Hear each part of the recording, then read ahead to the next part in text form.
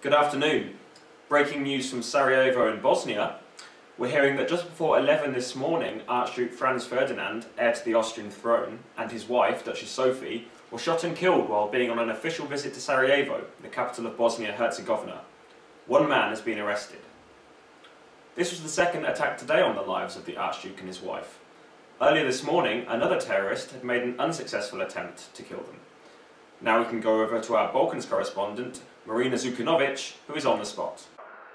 Thank you, James. Horrible scenes here in Sarajevo. According to local sources, the Foreign Office in Vienna had received a warning that the Serbian intelligence had uncovered a conspiracy to assassinate the Archduke on his visit to Bosnia.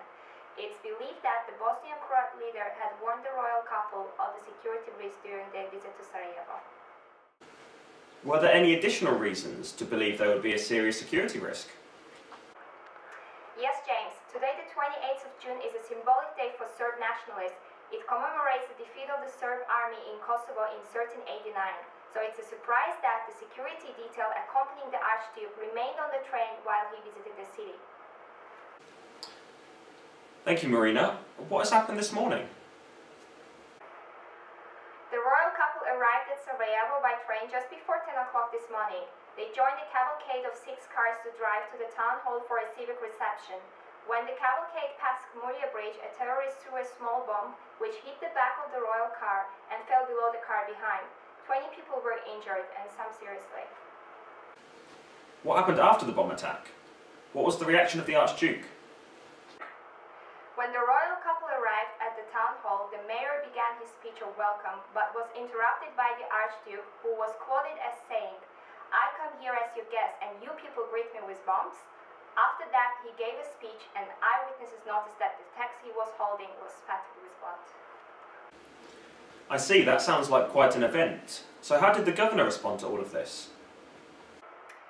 The governor cancelled the rest of the program and suggested that the party drive back to his residence for a reception. But the Archduke wanted to visit the wounded, so it was decided that the vehicles would go towards the hospital. Unfortunately, it appears that no one told the driver of this change of plan, which caused him to drive in the wrong direction. As soon as the mistake was realized, the driver began to reverse. A man was standing outside the shop called Schiller's Delicatessen. He drew his revolver and fired 2 shots from point-blank range. The dying couple was taken to the governor's palace. We hear that 2 men have been arrested, Marina. Is it believed they are part of any organisation? Yes, James. According to a senior police officer, the man who killed the Archduke and Duchess is a Bosnian Serb named Gavrilo Princip. The man who threw the bomb is Nedeljko Jabrinović, another Bosnian Serb. Both men claim that they were acting alone and didn't know each other, but police believe that they are part of a terrorist gang and are still searching the city for the rest of the group. Police sources are convinced that the notorious Serbian Black Hat organization is behind this assassination. This is obviously a terrible situation. How did the local population react to the events? Indeed horrible. Already anti-Serb riots have started in Sarajevo and shops and houses owned by Serbs have been damaged and pillaged. The military governor, Oskar Petjoric, has declared a state of siege, but there is no signs of the situation being brought under control yet. Back to you, James. Thank you very much, Marina. The bodies of the Archduke and Duchess will be taken by battleship to Trieste and then by train to Vienna for a state funeral. The 83-year-old emperor has already left his summer residence and is returning to Vienna.